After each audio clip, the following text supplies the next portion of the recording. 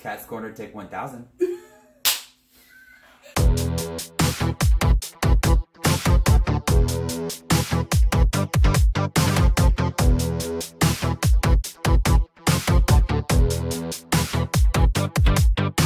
Hi everyone, welcome back to Cat's Corner.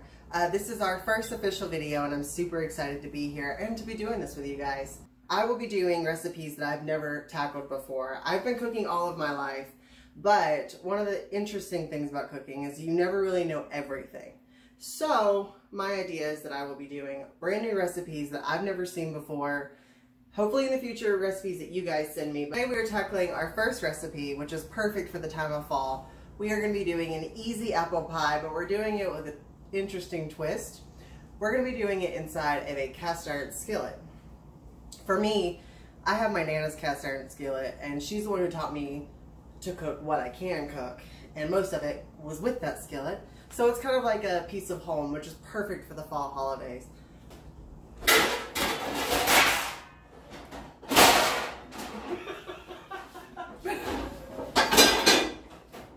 Alright, so the first thing you want to do is you want to go ahead and get your cast iron ready. And you're going to go ahead and set it on the stove.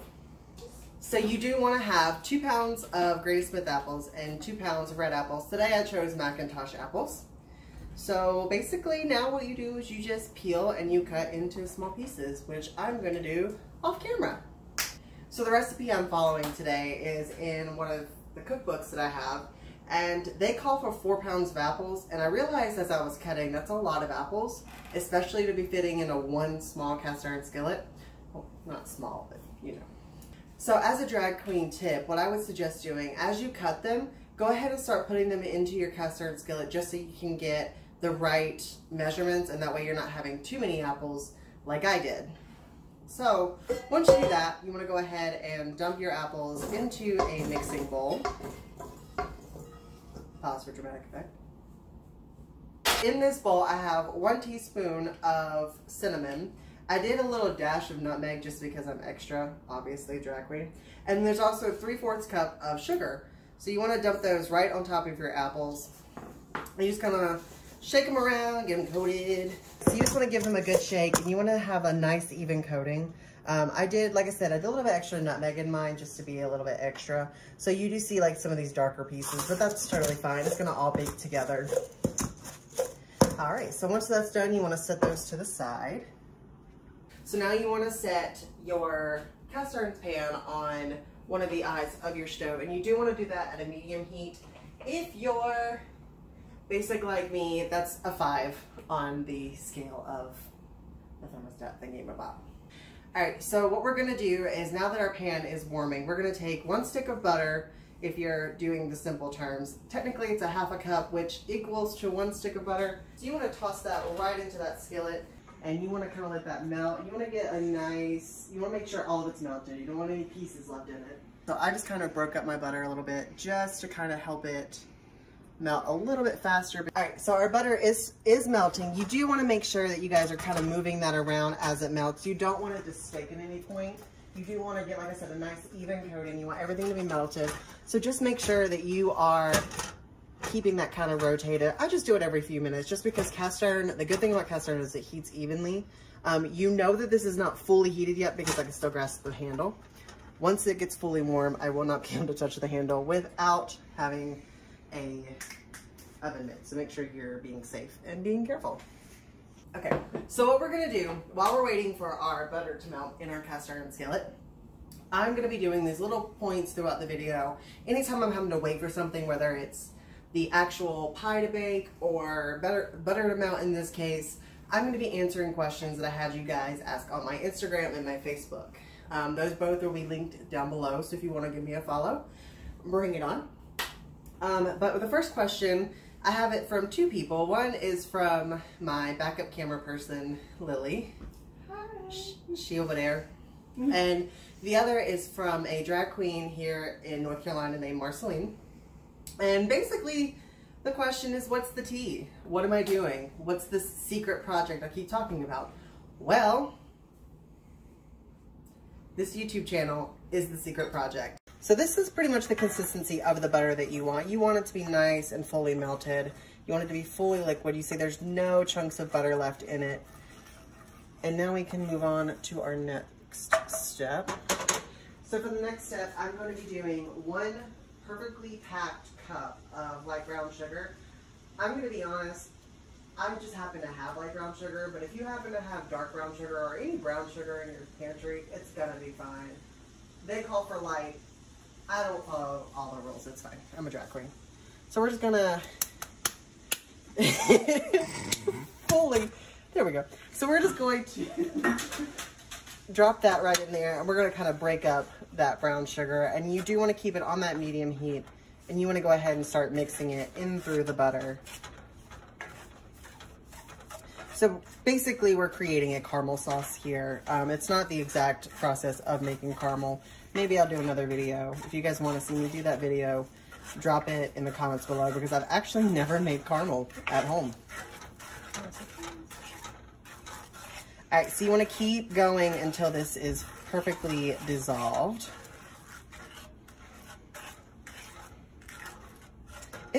The recipe, it says 1 to 2 minutes, but you know, I'm going to play it by ear and kind of really just see what happens. I am going to go ahead and note, I do feel like this is a lot for one recipe. I do feel like I said, this is definitely a lot more than necessarily is required.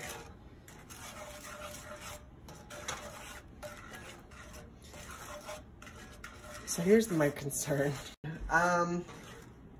I've never made this recipe, and I don't know if this is good enough yet. I mean, the sugar is primarily dissolved, so I think once you get kind of like that consistency, I think you're okay. I will say I'm noticing as I go, there is a little bit of trouble incorporating the butter into the mixture itself. There's a little bit trying to hide on the edges, so I'm just keeping it going. I'm still stirring and making sure everything is flowing as it should. Okay, so I'm gonna go ahead. I don't feel really any sugar lumps or anything. So what I'm gonna do is I'm gonna go ahead and turn off my burner, and I'm just gonna kind of keep going, let it kind of do its thing. I can see whenever I push it back that it's kind of creating like a bubbling. I don't know if you guys can see that right through here, but it does create like a little bit of a bubbling action. So I'm gonna just kind of keep moving that just to kind of make sure I'm dissolving any sugar that is left, and any butter that's along the edges, I'm gonna go ahead and mix that in and get that fully incorporated.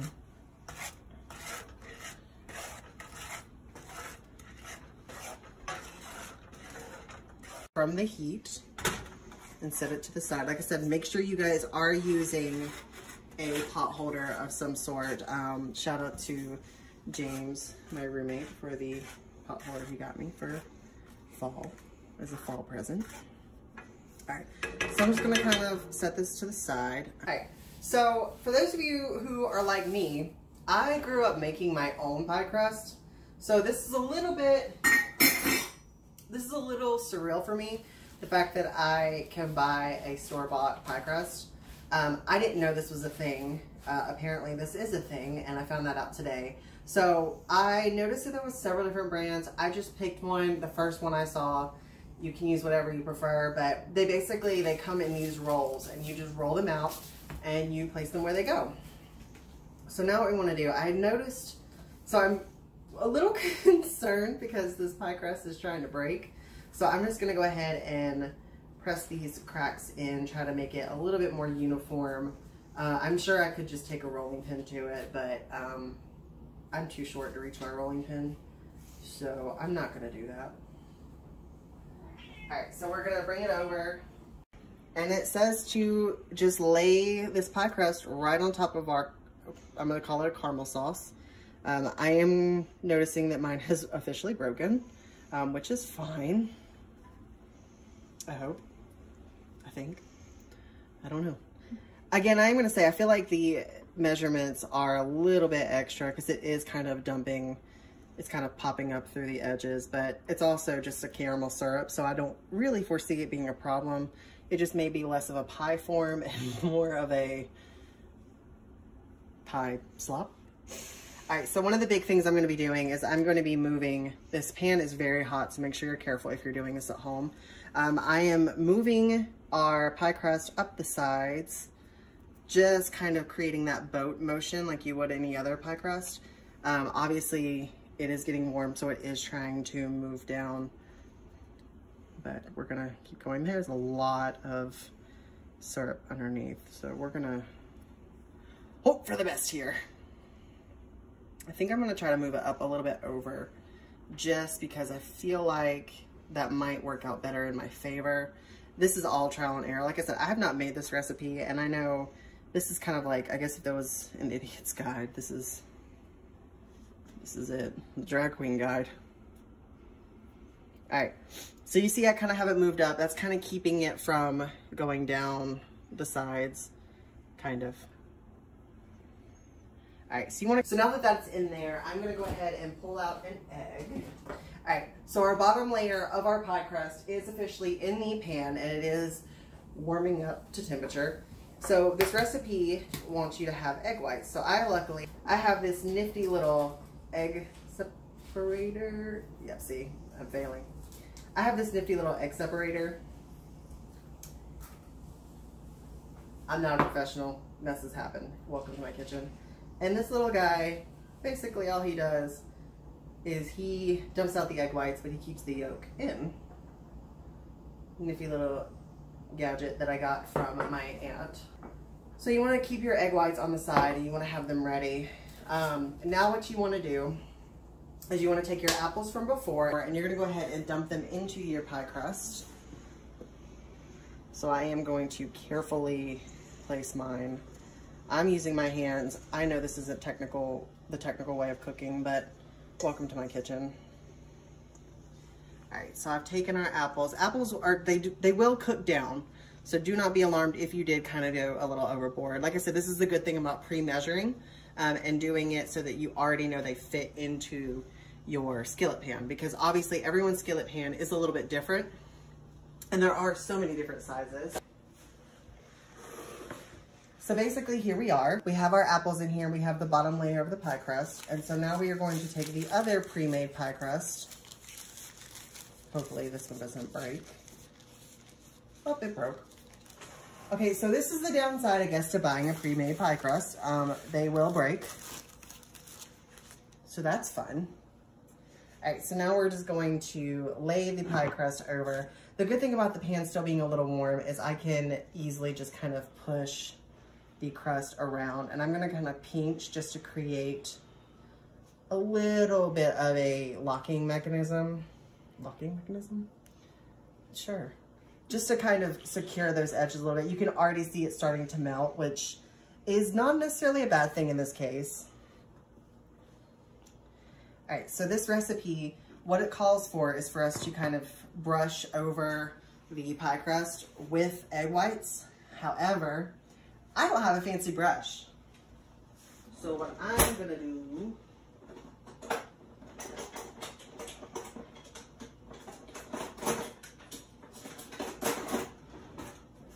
I don't have a fancy brush, but I do have a spatula. So what I'm gonna do is I'm gonna take the spatula and I'm gonna just kind of dip it into those eggs.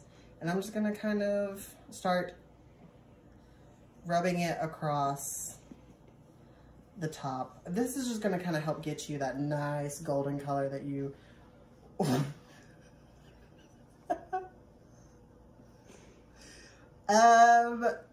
well, I'm keeping that in. So you just want to kind of spread that egg white across the top. This is probably why you're supposed to have a brush, but I don't, so I've just now got it all over my countertop. It's fine. Welcome to my kitchen. You're welcome. All right. So you see I have a nice even coating. I think it's even. All right, so you can see I have a nice even coating of egg on my counter and my pie. At least it's not in your face.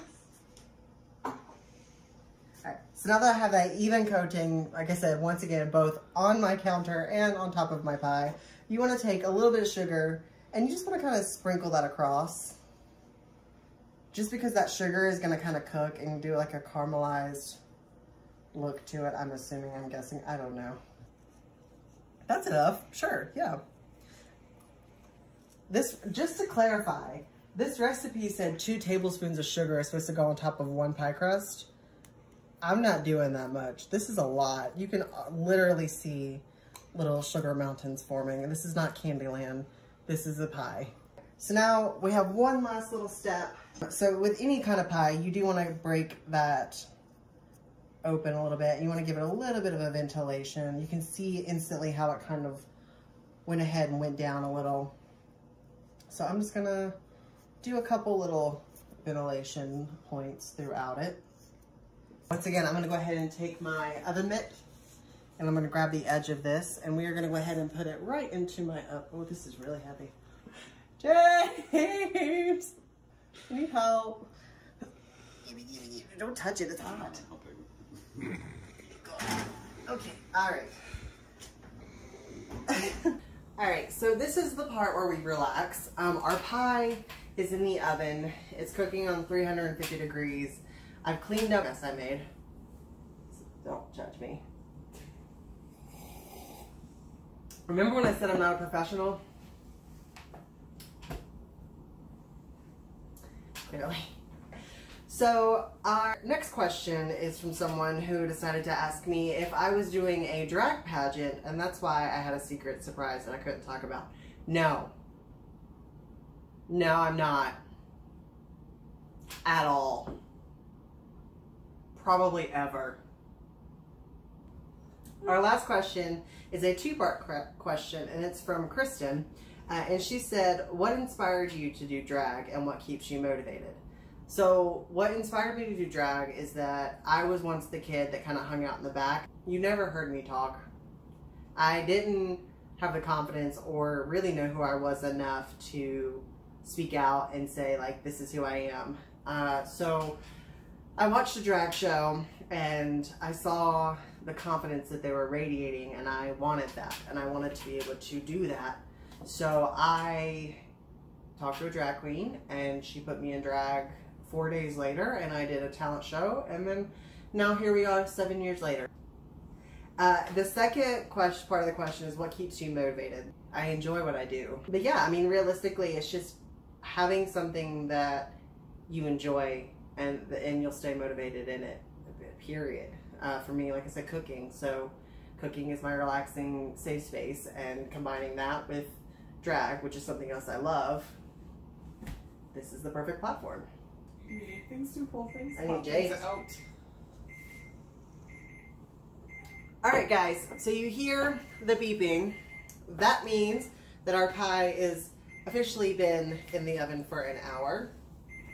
So we're going to turn off that timer. And we're going to have my wonderful, amazing James come help me get this out of the oven. Alright, so we're going to, I have this stone top hot pan rester thing that my aunt made, so we're going to use that. Oh, that's good. Okay. Well, James is getting it out because synthetic hair will catch on fire. Yay, look at it. Look how pretty. Look, I made it. I did it. You ready to eat some? Yes. I did it! I made apple pie in a cast iron skillet. Don't touch because it's hot. Oh, there's Jax. Jax wants some apple pie? Jax wants apple pie. So what I'm going to do now is I'm going to give it 5 minutes to cool, and then I'm going to cut into it. It's so pretty. I'm really proud of it. Alright guys, so I've waited 5 minutes to let this cool a little bit, and now we are going to be switching over to the Lily Cam so that you guys can see what it's like when I cut into it. It smells so good. I'm so excited. Make sure you guys are being safe. Make sure you're using your pot holders. I still have my skull one that James got me. So here we go.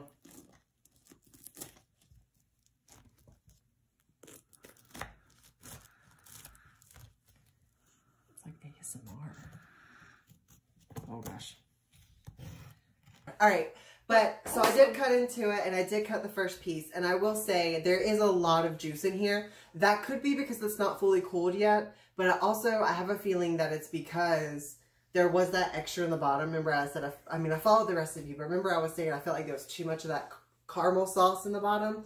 So I think that could be a big reason as to why. So James is going to join me. We're going to call it the James test, and we're going to do this probably every week. Oh, you want a stool? Would you like a stool to sit on? Sure. Alright, so we're gonna try this apple pie in a skillet that I made, and we're gonna hope it's really good. It's really hot. Oh. Maybe I should have waited 10 minutes for it to cool. Also, can we talk about how this is gonna be a tragic accident? This is probably like the next Titanic. Me trying to heat this while it dries.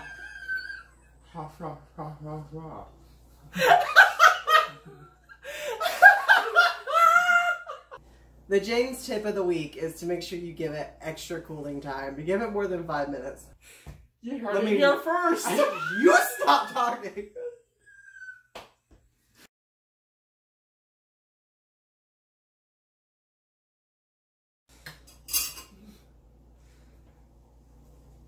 That's actually really good. No, it tastes really good.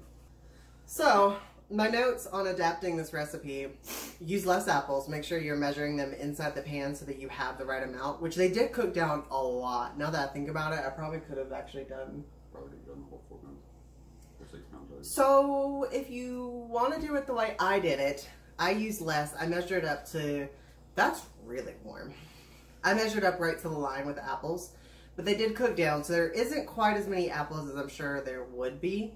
So maybe go ahead and do it. Just know that your pie is going to be a little bit more bulbous.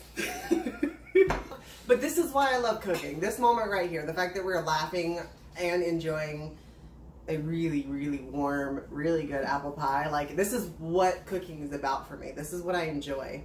And that's why I wanted to make this YouTube channel in the first place. And this is why I want to bring this to you guys. So, welcome to Kat's Kitchen.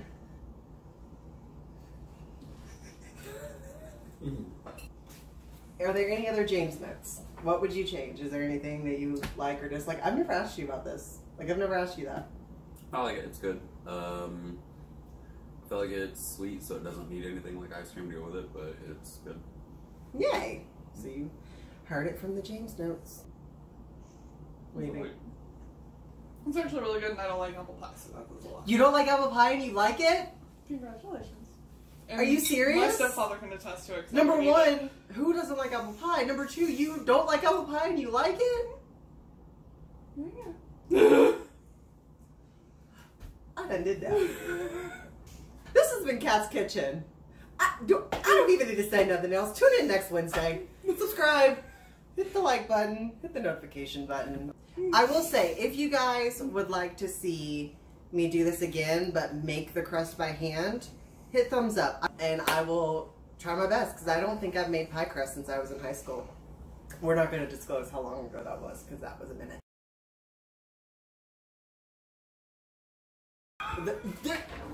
You act like you don't know where things are in this kitchen. Yes, I'm pausing for. You're spilling it on the counter.